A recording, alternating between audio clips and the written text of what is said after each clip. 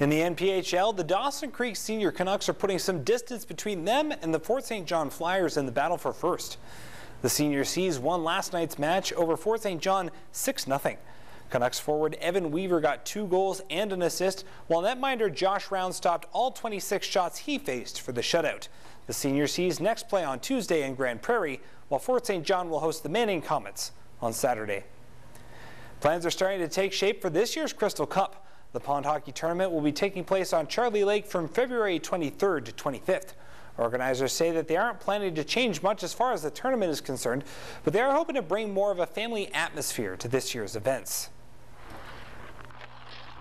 We've always had the kids rink, the public rink, and then just a little couple things for kids to do. But what we want to do is make sure that when families come out there, the little kids have lots to do as well, and not just kind of watch the adults play hockey and have fun. So make it more accommodating for all age groups. Evans says they don't have all the plans finalized yet, but he's looking to bring a horse-drawn sleigh ride to the lake. While the latest heat wave to hit the region might not make for perfect hockey weather, Evans says he isn't too concerned yet. The warm weather isn't hugely effective unless it's like really warm, like it was last year, where it was literally melting the entire surface heavily. A lot of the times it's +2, +3. It doesn't really affect us too much, but it definitely is worrisome. It makes ice soft, makes it chip. But we do have a few strategies under our belt now after 7 years in this for fixing the ice and making it look good. Registration kicks off next Friday at Ernie's Sporting Goods in Fort St. John or at the Crystal Cubs website. He's being called the Japanese Babe Ruth. He's a pitcher, he's a hitter, and now he's a Los Angeles Angel. Japanese two-way star Shohei Ohtani signed with the Angels today. It's somewhat of a surprise destination, as most experts expected the Phenom to land in either Texas or Seattle. But it will be Anaheim to play with perennial MVP candidate Mike Trout for Ohtani. The 2016 Japan League MVP feels that will be the best environment for him to develop and achieve his career goals. Quebec City will have to wait longer for the NHL to return. Seattle could see a team before another Canadian province. All we're doing is accepting Seattle's application. Obviously, there are a lot of differences between Seattle and Quebec City. A group in Seattle is applying for a franchise. Seattle will pay $650 million just to file the application. The ownership group includes TV and film producer Jerry Bruckheimer.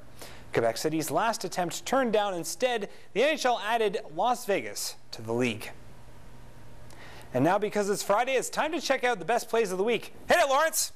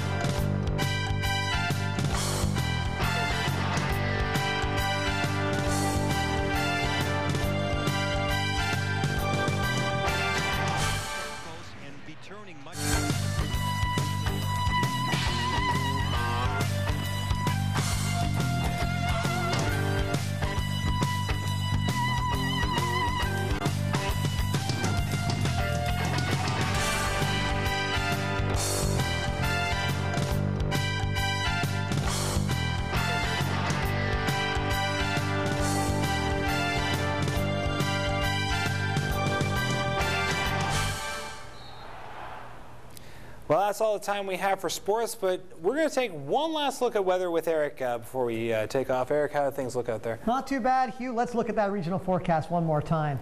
Fort Nelson, -5. We're going to have a little bit of cloud coverage come up in the next couple of days. Hudson's Hope, 2 degrees, just a mix of sun and cloud. And if we look across the map, we have lots of cloud coverage beginning to pour in. Those are going to carry on into the next couple of days. Fort St. John, 8 degrees, mostly cloudy. That's set to clear over the next couple of days as well.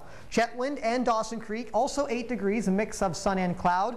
Dawson Creek and Fort St. John also hitting record highs today, so not looking too shabby. Tumbler Ridge, 0, a little bit of cloud coverage there. And if we look at Spirit River, 6 degrees, a mix of sun and cloud is expected. Same goes for Grand Prairie, a mix of sun and cloud. So we're not looking too bad, Hugh, over the next couple of days for sure. Warm temperatures, especially for this mid-December area, Hugh.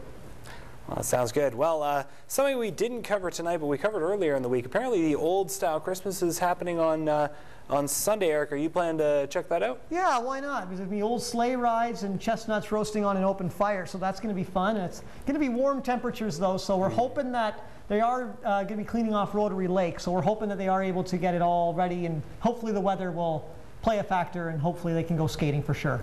Definitely. Well, that's all the time we have for tonight. Tune in Monday night at 6. Have a good evening. Take care.